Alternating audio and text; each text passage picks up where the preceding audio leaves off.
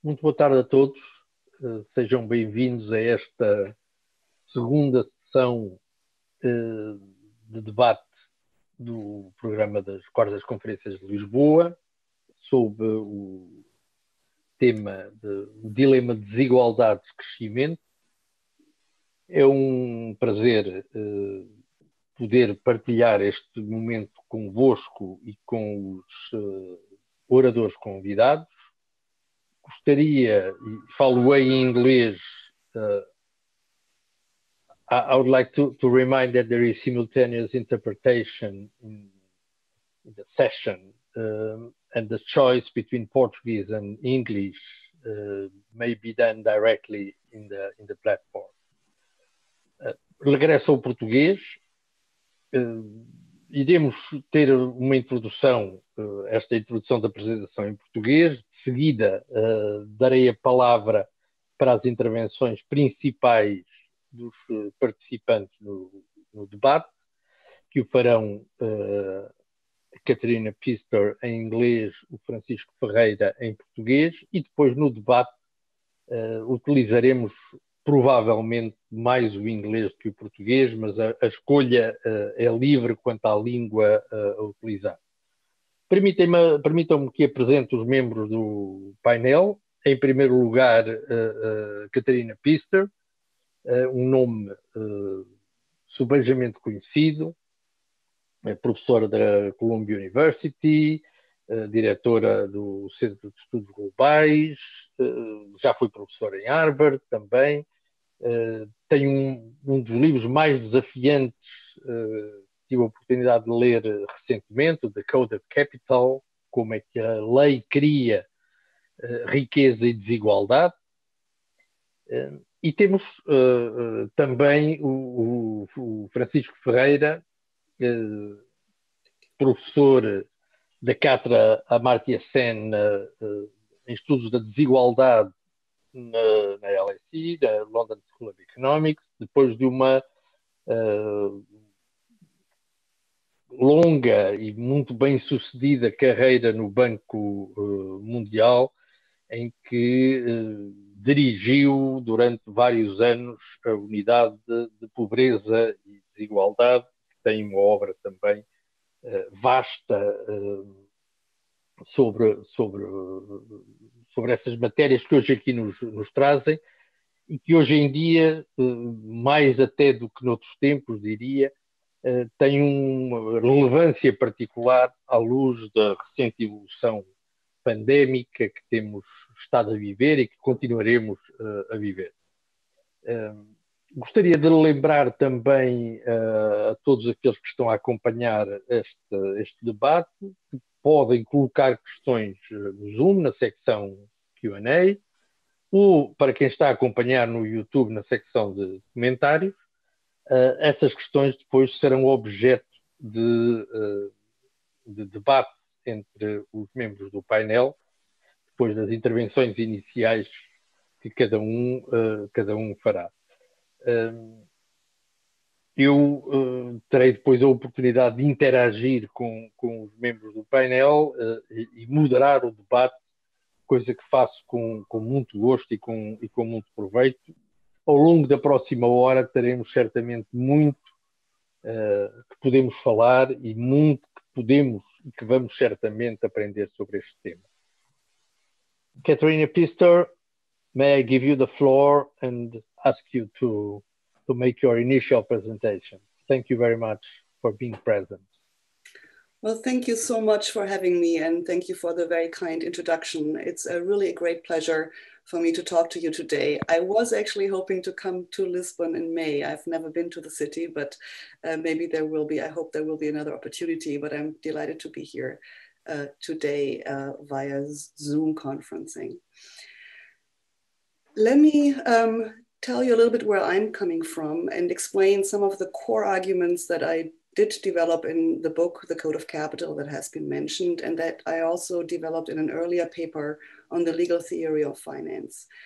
So my core argument is that the source code for wealth creation is actually the law being, of course, a public good, not a private good. It's a legal system that works by ensuring people, holders of assets and interests and claims, that they can enforce a claim against others, right? So that is somewhat intuitive. We're saying the legal system is supposed to enforce property rights and contracts, assuming that people just enter into these arrangements, and then all the law does is enforce whatever arrangements they make.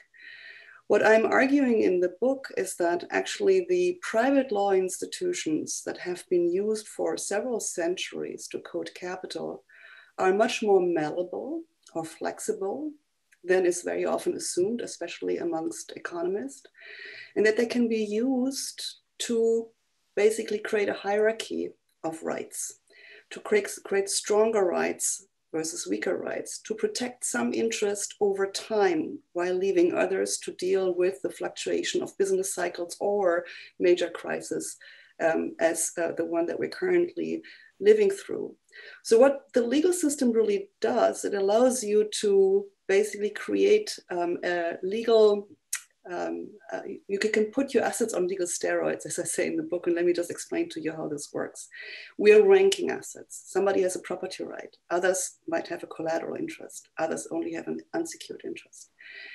We're extending these rights over time. We make them durable, as I call this in the book, by ensuring that we can protect assets against too many claimants in the future, and the common law trust or the corporate entity status, the legal person, is a common device to do so.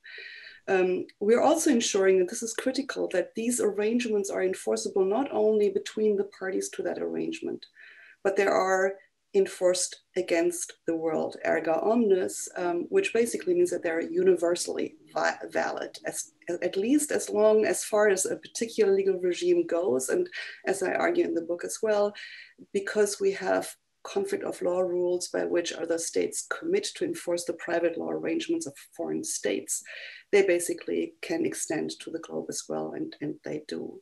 And then last but not least, and I think this is really critical for our current age and also for the COVID crisis, we have what we call convertibility, which means that asset holders, especially asset holders of financial assets, can attain the durability of the wealth that they have already created in the past by flipping them, by converting them into safer assets, ideally into cash. So the only financial asset that does not lose its nominal value in a crisis is state-issued legal tender. All privately issued financial assets can lose their value in a financial crisis. And so this is really important to think about when we're thinking about the impact of the COVID crisis. So the general point I want to make is that the law can be used to create structural inequalities. And that's the purpose of private law, is to create stronger and weaker rights. But we also have to understand that, of course, we're creating these rights typically under conditions of great uncertainty. So we don't really know how this pans out in the future. The parties with the better bargaining powers will try to use the legal devices with the help of sophisticated lawyers, whom I call the masters of the code. They're trying to shift the risk of dealing with future uncertainty to the other side, typically to the weaker side. So our entire economic system and our entire financial system is coded in law, in legal arrangements. And in order to scale these systems to size, we have made these commitments rather rigid, right? We want to have credible commitments, as economists would say, so that we can enforce them at a future date, or we don't even have to enforce them because people trust that they would be enforceable and so that they work. But when rigid legal commitments to live up to them meet crises, meet the manifestation of future uncertainties, then we actually see how deeply hierarchical the system is in which we live. Because, of course, a system that is coded in credible, rigid legal commitment, when the world changes after these commitments were made, the system can self-destroy. Because when everybody enforces their legal commitment at the same time, when the circumstances has changed radically, there will not be enough money to go around. Too many people will go bankrupt, bringing others down with them. This is very apparent in the financial system. We've seen this exactly play out in the 2008 financial crisis. We have created far too many enforceable legal commitment on a flimsy base on the assumption that housing prices would go up forever. That has created wealth and some equality for some time. But when the system crashed, the question is, how do we actually avoid the full self-destruction of the system? And in times of crisis, you see very often the state intervene in different disguise. One disguise, of course, are the central banks. And in 2008, and again this year in 2020, they intervened to basically put a floor underneath the losses that private asset holders might experience by offering liquidity where no liquidity was legally owed.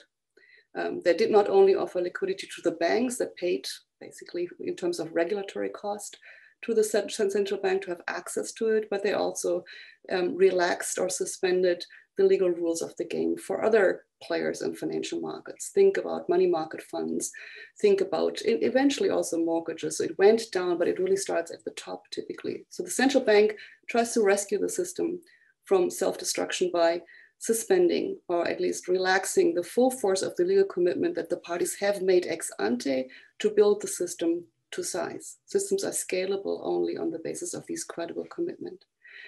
Let's move on to the COVID crisis. What have we seen here? So the COVID crisis has exposed everybody, asset holders and financial markets, but also simple households to the problem of dealing with rigid legal commitments that they have made in the past, if only to rent a home or to pay a mortgage, with flexibility sometimes on the part of an employer, especially in this country, but in other countries as well. If you can just fire people, then your cash flow might be diminished or go to zero tomorrow while you still have legal commitments to fulfill. And that puts everybody in a pinch.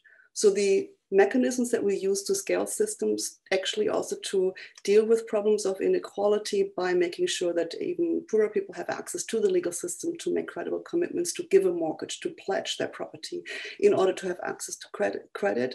When the system crashes, when there is an exogenous shock, like we've seen in COVID, we can also see who actually are the ones who are most caught in the problem of having to deal with rigid commitments which they cannot suspend themselves. So one possibility, of course, is that people anticipate the possibility of future uncertainty and they will include some provisions in their contracts to deal with this, to address that. Force majeure provisions are relatively common, but force majeure provisions don't always necessarily cover a pandemic, and they're not in all contracts, right? You have to have a sophisticated lawyer on your side to make sure that you can put this in. So many people actually, basically felt the pinch. And of course, governments intervened to some extent, basically by saying we are putting a moratorium on evictions, or we are paying the wages for employees of private companies as well to make sure that they have an income. But most of the interventions for people at the lower income level are temporary and are also constrained by the ability of states to sustain these payments, which in turn are of course constrained by the monetary regimes that they have adopted, whether they have their own currency or not, can do monetary financing or not, by state aid rules in the European Union, by political issues, of course. And you see that play out in the US Congress right now and in other parts of the world as well. At the top of the system, of the financial system, that's basically where the core operates and where we've seen in 2008, it's the core that is being protected against self-destruction. We've seen the central banks intervene once more and offer liquidity and support on a scale that was really unprecedented. The speed was unprecedented in March. It was very effective, but I think what is critical to understand the degree of structural inequality in our system is we have to compare the interventions that we make for those at the bottom and those at the top. And those at the top were much more flexible. They remain open-ended because the central banks are basically standing by to offer additional support if needed. They're tinkering with their collateral guidelines. They're offering liquidity support. They're buying assets that they have never bought before. Whereas at the bottom of the system, we're basically using more than we did in 2008 for sure, but we're basically using mostly temporal measures and no structural measures.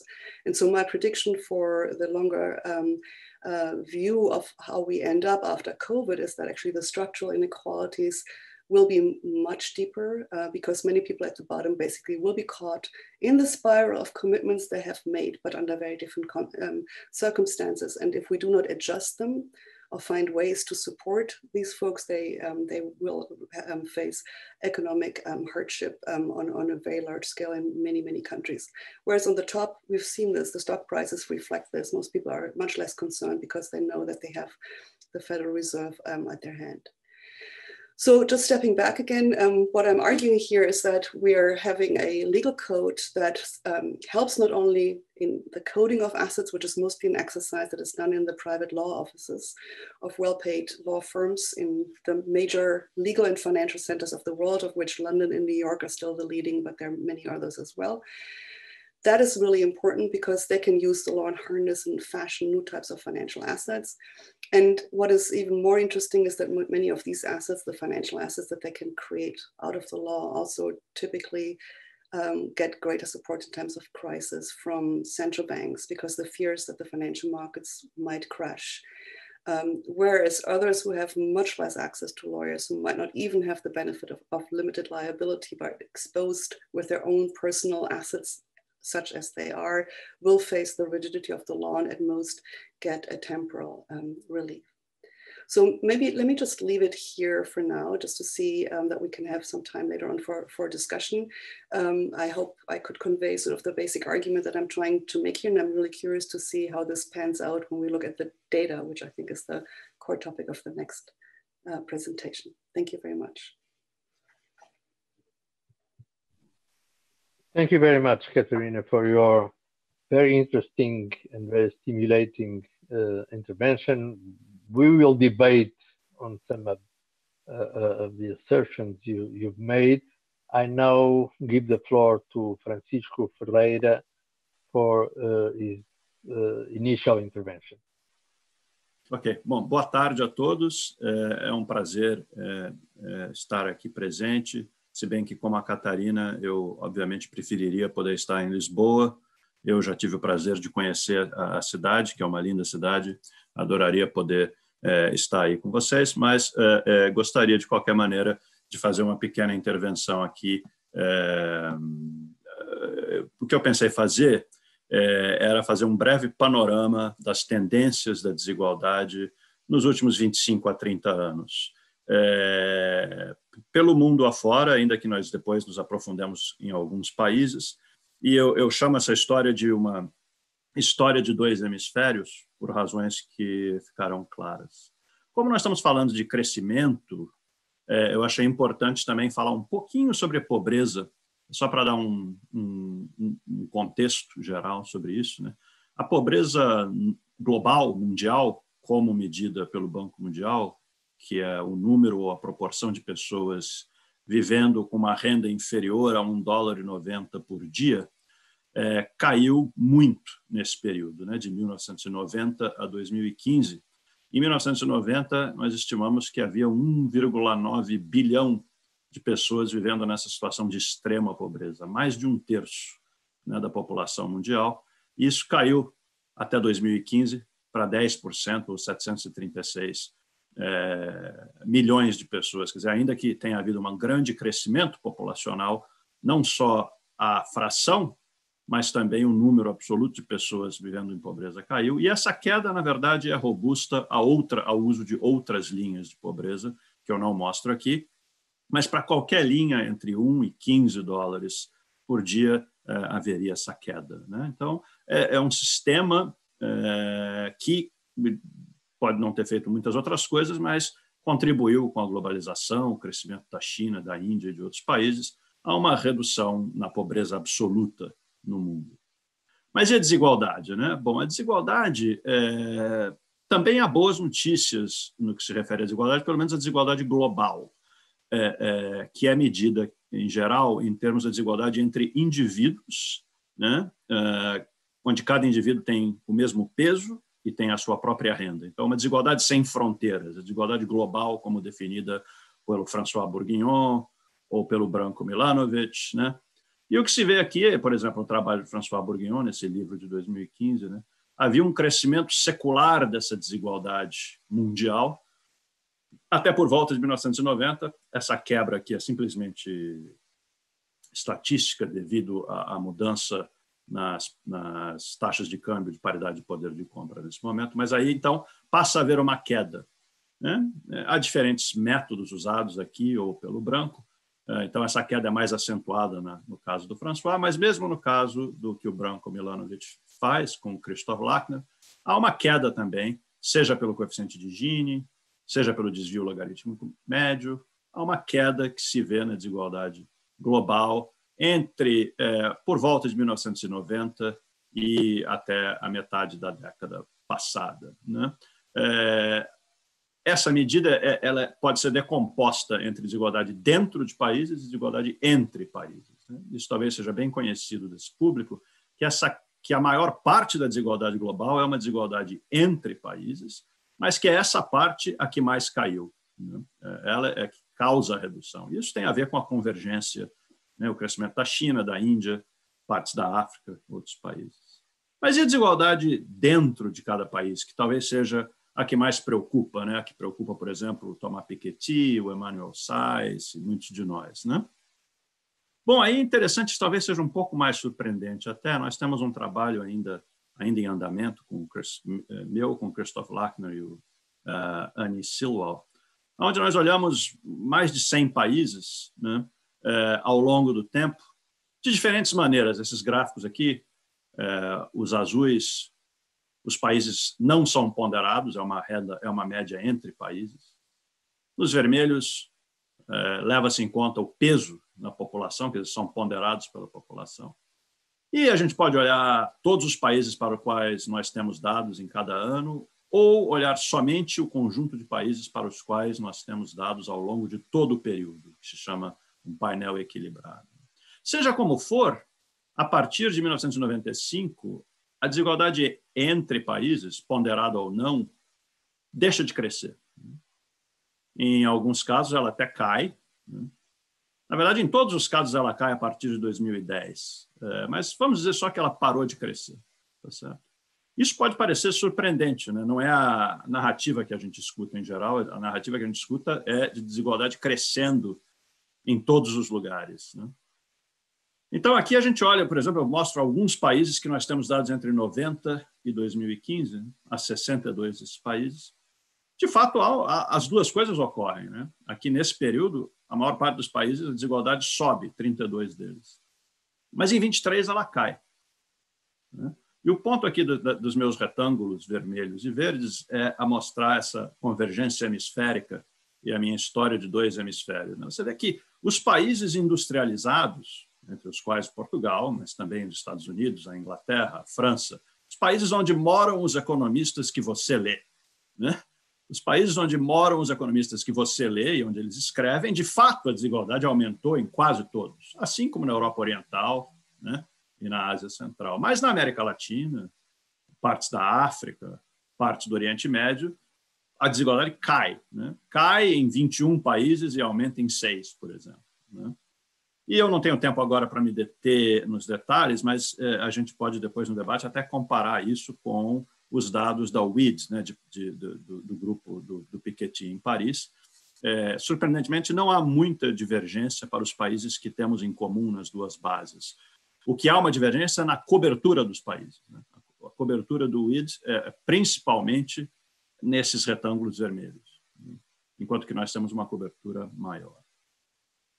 Então, eu agora gostaria de passar um pouquinho de tempo falando rapidamente sobre o que eu considero, com base na literatura, os determinantes dessas duas tendências, do aumento da desigualdade no hemisfério norte e da redução da desigualdade no hemisfério sul. Claro que eu estou simplificando muito, né? Note-se que não é igual em todos os hemisférios, mas há uma tendência de aumento da desigualdade nos países ricos e uma tendência de queda nos países pobres. Começando pelos países ricos, eu gostaria de enfatizar 3 fatores, e para cada um deles eu tenho alguns gráficos, né, em geral de outros autores.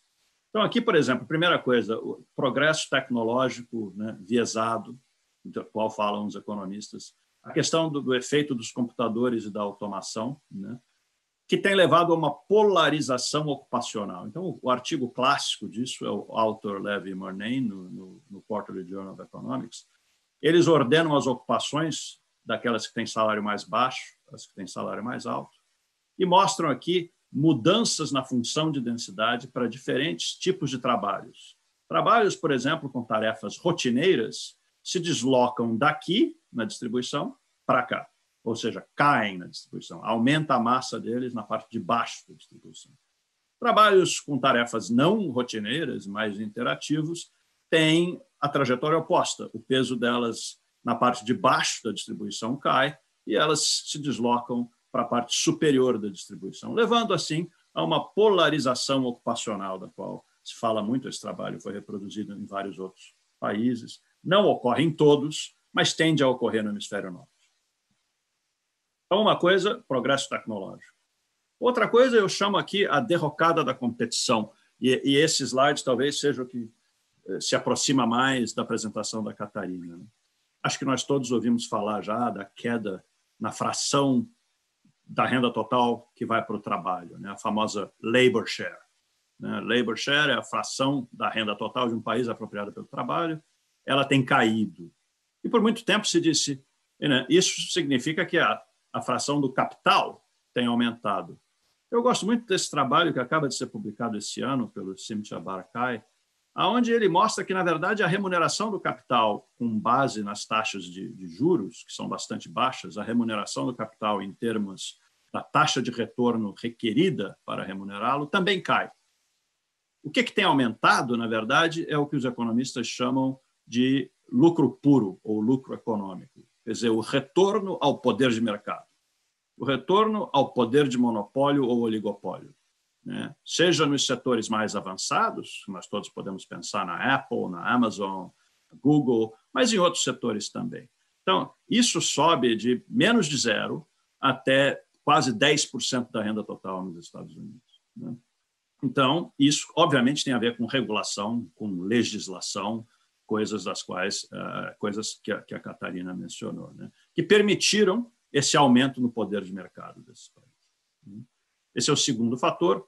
O último é também um fator de política, né, que é a dramática redução na progressividade da tributação. Esse gráfico, eu não sei se vê bem, na verdade, vem de um artigo do New York Times, mas que reproduz um trabalho do Emmanuel Sais e do Gabriel Zuckman, onde eles mostram que a progressividade da tributação, né, até 1950 era muito alta. Aqui nós temos o último percentil da distribuição, o famoso 1%, e aqui 0,01%, e aqui os 400 mais ricos nos Estados Unidos. E o que se vê é que de 1950 a 2018 a tributação dessa parte da distribuição cai brutalmente. Então, você tem fatores de mercado, como o progresso tecnológico, você tem fatores de concentração de poder de mercado, que tem a ver tanto com mercado como com a regulamentação desse mercado pelo Estado, ou a falta de regulamentação desse mercado pelo Estado, e você tem tributação. Nos países mais pobres, né, do outro lado, onde a desigualdade tem caído, há uma série de fatores, né? Obviamente, aqui, com o tempo que me resta, não dá para falar muito, mas falando somente do caso do Brasil, que eu conheço melhor, né, eu enfatizaria 2 fatores. No Brasil, mas também em vários outros países da América Latina, houve uma grande expansão educacional, como a que ocorreu nos Estados Unidos um século antes, né? E essa expansão educacional levou a uma redução no retorno à educação. Há também uma grande redução no retorno à experiência, que talvez tenha a ver com o que eu chamo aqui de age bias technical change. O fato é que trabalhadores mais velhos e mais educados comandam um prêmio e esse prêmio caiu. E caiu em vários países. Além disso, há o que eu chamo de uma revolução silenciosa na proteção social. As transferências para os mais pobres, que são comuns na Europa, e eram incomuns pelo mundo em desenvolvimento, têm se expandido. Ainda falta muito, mas têm se expandido e nós podemos, talvez, depois no debate, voltar a esse tema, né? Antes de terminar, eu já vou terminar, mas antes de terminar eu queria falar também, como nos foi pedido pelos organizadores, um pouquinho sobre o efeito da pandemia sobre essa desigualdade. E aqui eu gostaria de fazer 4 pontos. Primeiro, a própria pandemia, a doença, as taxas de infecção e mortalidade são elas próprias desigualmente distribuídas. Nos Estados Unidos e no Brasil há trabalhos que já mostram que elas são mais prevalentes entre os negros do que entre os brancos. Além disso, elas são mais prevalentes nos países em desenvolvimento entre aqueles que moram em favelas ou outras moradias irregulares, onde há menos acesso à água, ao saneamento, e, de forma geral, aos trabalhadores mais pobres que não podem trabalhar de suas casas, assim como eu estou trabalhando hoje e a maioria de vocês. Aqueles que não podem fazer isso estão mais expostos, né? Além dessa desigualdade da própria doença, criam-se novas desigualdades no mercado de trabalho, entre ocupações, de novo, principalmente entre aquelas que podem ter acesso ao trabalho remoto e a conectividade necessária para o trabalho remoto, e aquelas que não podem. E essas tendem a exacerbar desigualdades pré-existentes. Um terceiro ponto, eu acho uma coisa que está começando a ser discutido, mas talvez ainda muito pouco, vai ser o efeito de longo prazo da desigualdade criada pelas diferenças nos fechamentos de escola e nas maneiras como as escolas têm feito ensino remoto, que tendem a variar em qualidade entre mais pobres e mais ricos, vai ter um efeito sobre evasão e vai ter um efeito sobre aprendizado. Por outro lado, e esse ponto é um ponto que eu gostaria de enfatizar, é possível que as respostas políticas afetem, sim, e reduzam e aliviem os efeitos de curto prazo. Isso aconteceu no Brasil, onde, de fato, cresce hoje que a pobreza caiu nos últimos 6 meses, por causa de uma intervenção, de um benefício que foi dado para todos os mais pobres para mitigar o efeito. É um país extremo nesse caso. Apesar de ter extrema desigualdade, teve uma extremamente bem-sucedida resposta política. Aqui um gráfico de um trabalho de 2 colegas argentinos que ilustram as duas coisas. A desigualdade, o aumento na pobreza e na desigualdade, isso aqui é sem transferências, né? A perda é muito menor entre os mais ricos do que ela é entre os mais pobres, mas ela pode ser aliviada com transferência. No meu último minutinho, 30 segundos que me restam, só para concluir alguns pontos, né? Primeiro, o modelo de crescimento globalizado do último século XX, século XXI, talvez, surpreendentemente, foi bom para reduções de pobreza global e da desigualdade global. Nos Estados Unidos, de novo, onde moram os economistas que você lê, foi um período de estagnação. Mas para a China, para a Índia, para vários outros países, foi um período de crescimento e de convergência. Dentro dos países, a desigualdade sim cresceu em muitos lugares. De novo, nos Estados Unidos, na Inglaterra por um longo período, na Suécia, mas não em todos. Por exemplo, na França não subiu. Mas caiu em muitos outros, por exemplo, na América Latina. Como eu resumi, os determinantes desse crescimento da desigualdade nos países ricos, polarização ocupacional, o aumento do poder do mercado e a derrocada da competição, declínio da tributação progressiva, o que indica, né, que políticas podem evitar esse crescimento da desigualdade, ou seja, a desigualdade é uma escolha, né? E, por fim, se não houverem políticas destinadas a compensá-la e a aliviá-la, a pandemia vai fazer as coisas piores, tornar as coisas piores, e talvez muito piores, e por muito tempo. E com isso eu concluo. Muito obrigado.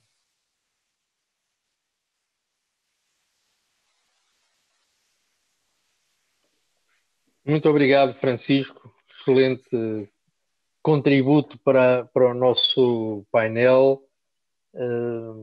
Uma abordagem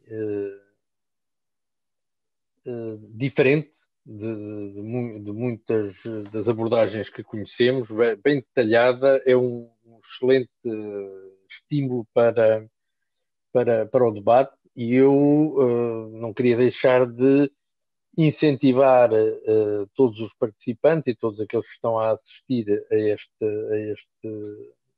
este painel que coloquem as suas questões. Eu tenho já aqui uma questão de um dos participantes. I will now turn into English. I already have one question by one of the participants in our conference. That you would like to have your views, both Katharina and Francisco views, on the recent book of Acemoglu and Robinson, and the different or the new approach on the wealth and the poverty of nations. Would you like to share your views with us? Well, I have Katharina, please. Yes, you know, I have great respect for these authors and read a lot of their work.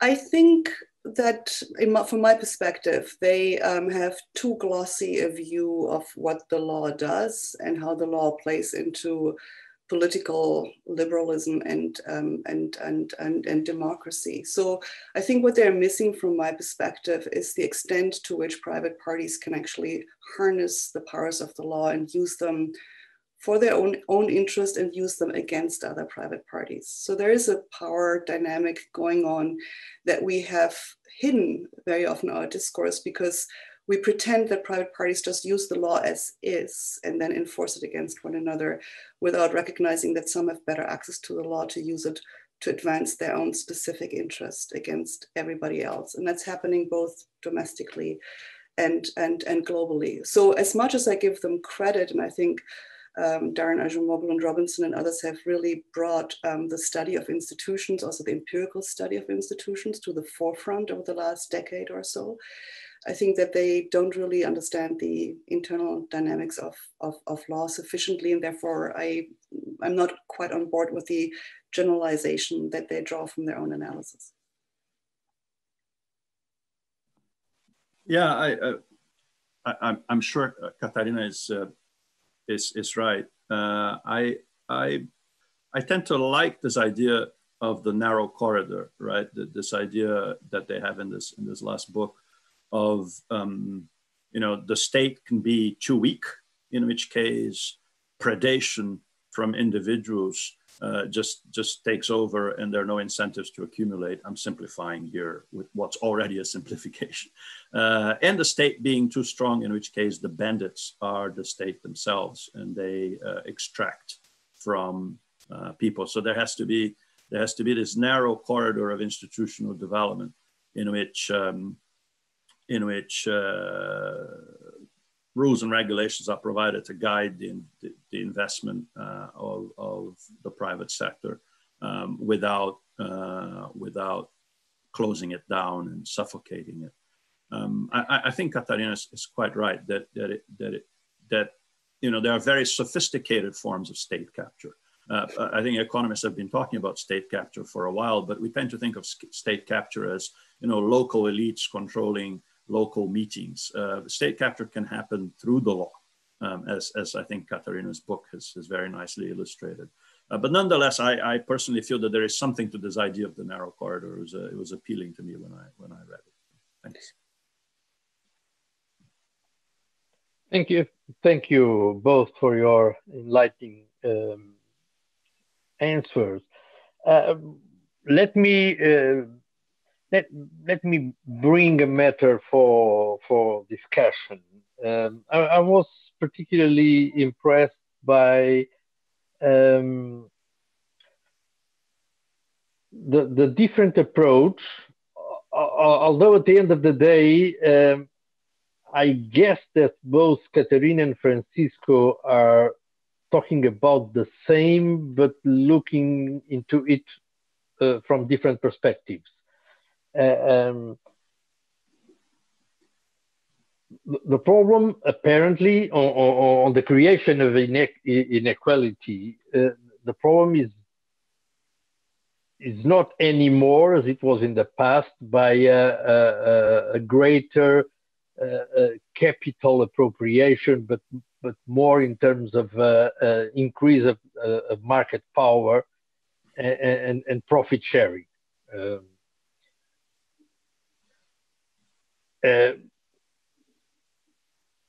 And Francisco stressed that there is some sort of dismiss of competition, and in itself it contributes for greater inequality.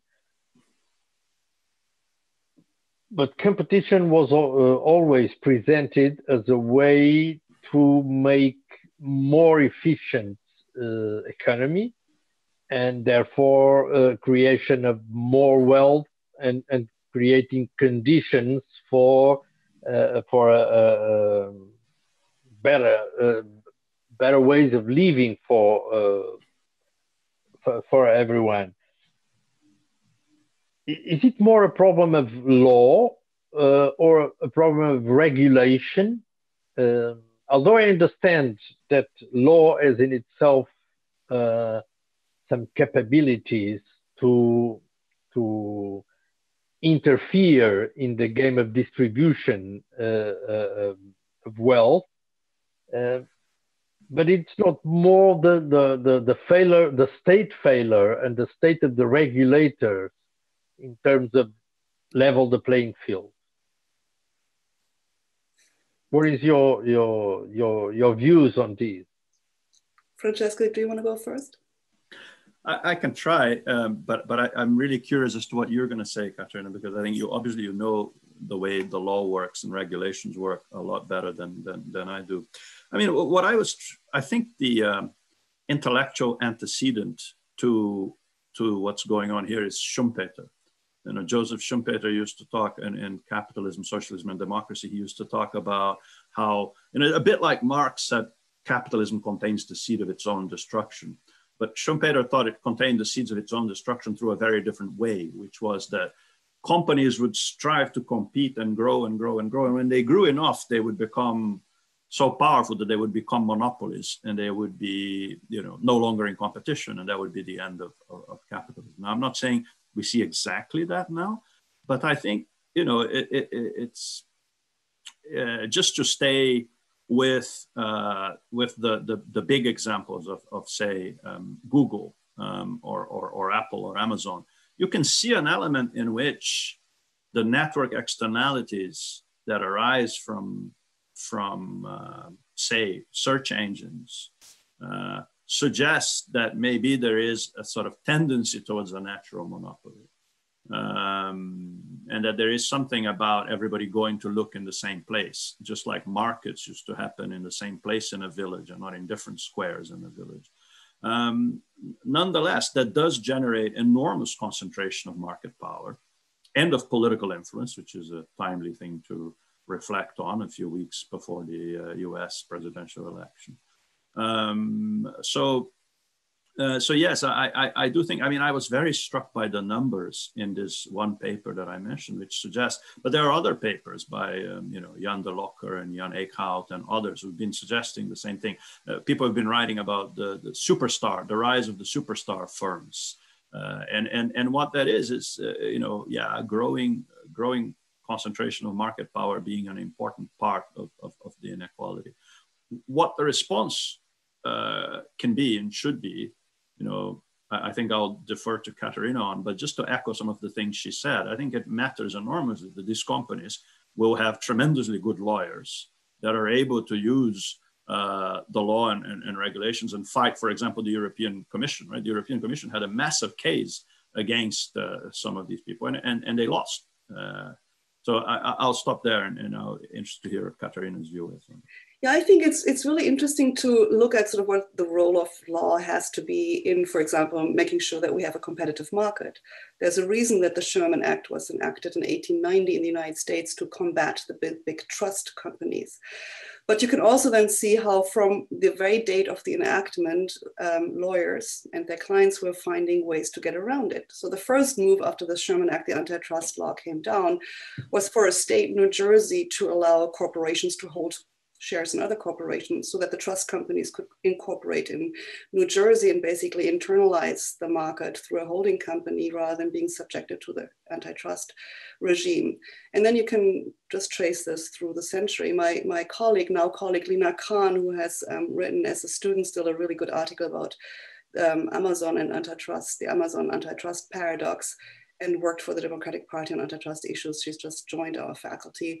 She has shown how the legal doctrines that were used in the past to go after major corporations have been gutted by legal academics, by the Department of Justice, by the Federal Trade Commission to facilitate the rise of big firms, and so they're trying to turn this around in terms of just legal doctrine. So I think, you know, there's a tendency of markets to try to gain control and to make the world predictable. That's what every firm wants to do. Sometimes they call it legal certainty, and other times they call it something else. And that basically means that the state has to be vigilant to actually make sure that we have a competitive market so that the Schumpeter structure can play itself out. And I think we've seen a couple of things in the past where exactly the opposite has happened. It's the combination of no enforcement and antitrust, it's the deregulation, it's the facilitation of major firms such as Google or Facebook to have dual share structures and still be listed on major stock exchanges. We have relaxed all these rules so that you have a situation where Mark Zuckerberg controls 57% of the voting power of Facebook and faces antitrust issues. And so you could just add this up and you get a structure for how they've used different parts of the legal system domestically and globally to entrench their control. If I could just add very briefly, Luís, Pais, just very briefly to that, you know, in some sense, you know, I think economists, so many economists have for a long time pointed out, and political scientists, that you know, economic power and political power go together. It's a very simple statement, and we tend to think of it as taking place in the electoral arena and in lobbying. But I think the point Katharina is making is that it also takes place in the law. Economic power can exert political power through changing the written code. And that is just another way in which that combination works, which is why, you know, why inequality at its high levels becomes a threat to democracy. Yeah, exactly. No, that's for sure.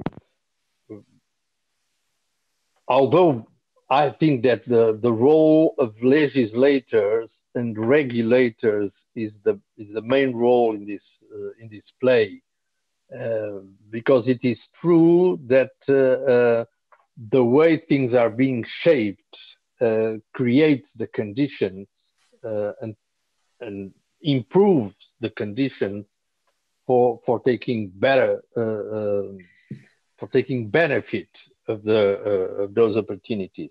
I have some more questions I would like to share with you. Well, somehow, and this is clearly linked with the current pandemic situation of COVID-19.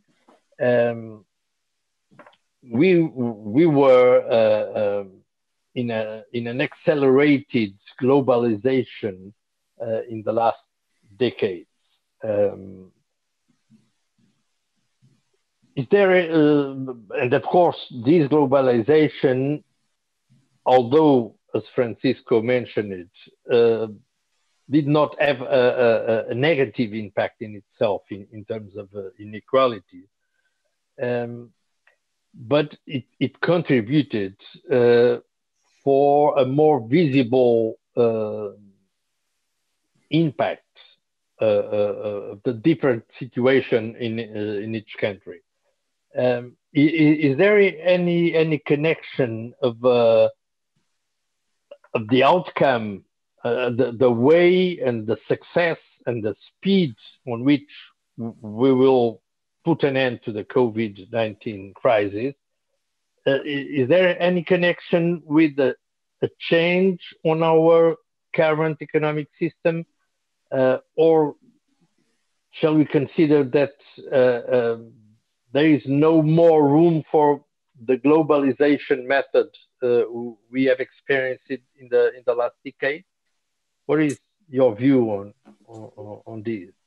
Katharina, please. I mean, I would hope that we can strike a better balance, because one of the core features of globalization has been the ability for private parties to pick and choose the laws by which they wish to be governed. Right? I can incorporate my corporation in Delaware or in the Cayman Island or in Cyprus or in Luxembourg or Netherlands and can still do business in the US or Germany or France or Portugal and will be recognized as a corporation. I can shift my assets to these different accounts and I will be recognized. I can use private arbitration and can still use the courts of many countries to enforce the rulings that I get from a private arbitral tribunal.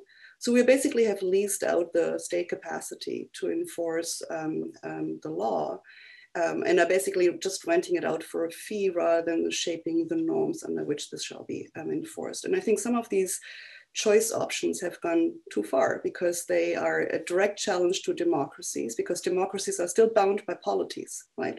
We're electing the US president only in the United States, even if the world is affected by that, but we're still doing this in the United States, and the same in Portugal.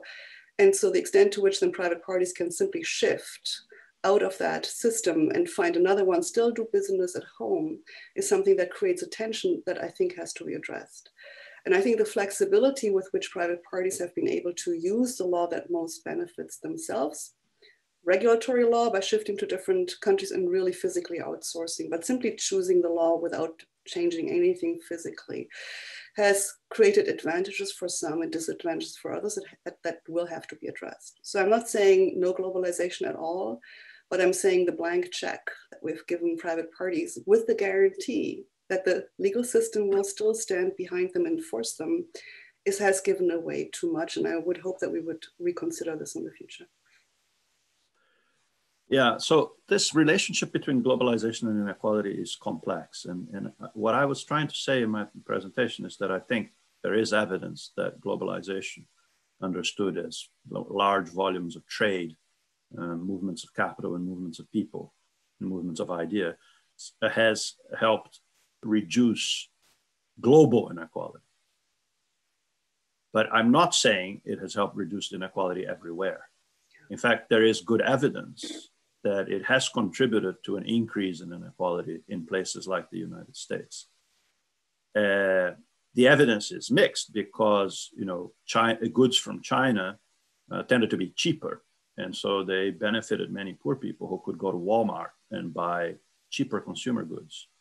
But there is evidence, again, from a person I quoted earlier, David Autor, with two other co-authors, Dorn and Hansen, and many others, that local labor markets, which competed directly with Chinese goods, saw big reductions in employment and wages. So sadly, there is some truth to the image of workers in poor and rich countries competing with each other. Now, the sum total is greater, right? There are still gains from trade, but they don't distribute themselves automatically. So part of the lack of a better balance that Katharina was talking about, in my view, comes from the fact that we failed to compensate the losers. A lot of those workers in the Midwest, in the American Midwest, that you saw supporting Trump in 4 years ago, are people who did lose from trade with China, and the Democratic Party failed to even countenance the possibility that this was happening. They were victim of a doctrine of that free trade was always good. Now, I happen to know, as a development economist, trade is great. Without trade, you would not have seen that reduction in poverty because of the Chinas and Indias that benefited from trade. But you have to keep your people happy in the rich countries. And there are ways of doing that which were not used. So part of the better balance for a newer globalization would be systems of redistribution that ensure that the gains from trade are not obtained in the rich countries at the expense of some of the most vulnerable people in those countries. And just to end there, the question was linked also to COVID. COVID, of course, now is the biggest threat to globalization as we experience it. Just today, there was something on the radio about United Airlines and American Airlines have furloughed more than 30,000 workers. That's globalization in retreat right there. People are not flying anymore. But before that came, globalization was already coming to a halt. And it was coming to a halt because of right-wing populism, not only in the United States, also in Britain and attempts at it in France and Germany that failed, but successful attempts in the Philippines and Brazil and so on, who are basically electorally exploiting those people who the system allowed to lose, and exploiting them in a way that's very sad because they could have been made to gain, but now there's a whole ideology around. Now no one competing in the elections in the United States can say we'd like to trade more with China.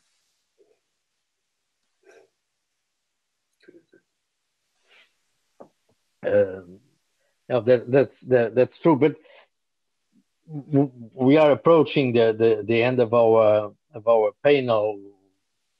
Yeah, 4 minutes left, and I would like to give you the opportunity to make a closing address to all the participants.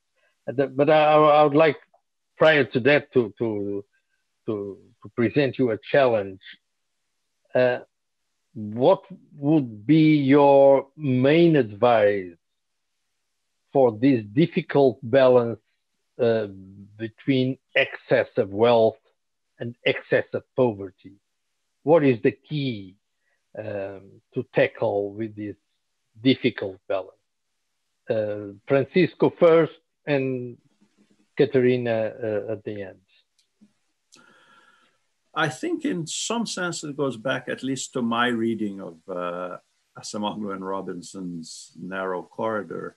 We need a state that is capable of resisting the kinds of pressures that Katharina and others have pointed to, and that is able to provide the guardrails for the market system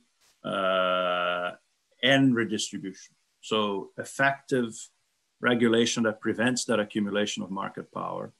I had an item in a slide, but I didn't mention very much about it, that ensures that labor market institutions are there with minimum wages and unions to defend the working people, and redistribution. I mean, the key on which Sais and Sugman and Piketty hit a lot is true. We are able to tax in a much more progressive way. We used to do it. From the 80s, we stopped doing it. If we did it again and used that income to compensate for the losers of globalization and to promote opportunity through both what Heckman calls pre-distribution, right, investment in the young, and redistribution, that would be the way forward. Leave it there. Yeah, I think I agree with most of this. The problem really is the putting this into a global context. So I think we need strong governments at the domestic level, and we have to think hard about institutions that make sure that you have governments that are capable of governing. I mean, we do have to face the fact that we have many failing states, of course, in many parts of the world. We also have many very insecure and volatile governments in many parts of the world. And this is going to increase. It's increasing with COVID, with the stress, the political stress from COVID. It's increasing with climate change, because that puts a lot of stress on many people. And people have made the connection between climate change and failing states and failing governments, particularly in the Middle East already, and this will be increasing. So it's really, I think we have to think further. It's just, we just won't get stable governments with the old recipes that we've tried in the past. They face very different challenges, and unfortunately these challenges can be met only if we coordinate globally, which is almost impossible with the governments that we currently have in place. And if at the same time we're giving some of the most versatile players an option to just go elsewhere, not even physically, but with their laws. You do your cryptocurrencies in Switzerland, and you do your corporations in the Cayman Island, and you live in Palo Alto, and you move to New Zealand if you cannot deal with the climate change effects. That's not going to give you a polity to address any of these issues. And I think we have to forge new types of polities. Don't ask me exactly how, but it's, I think if we had only the domestic, I think, yes, everything is right. If we think about the global challenges, we need more. We need global coordination, and we need to curtail some of the flexibility that the most versatile players have.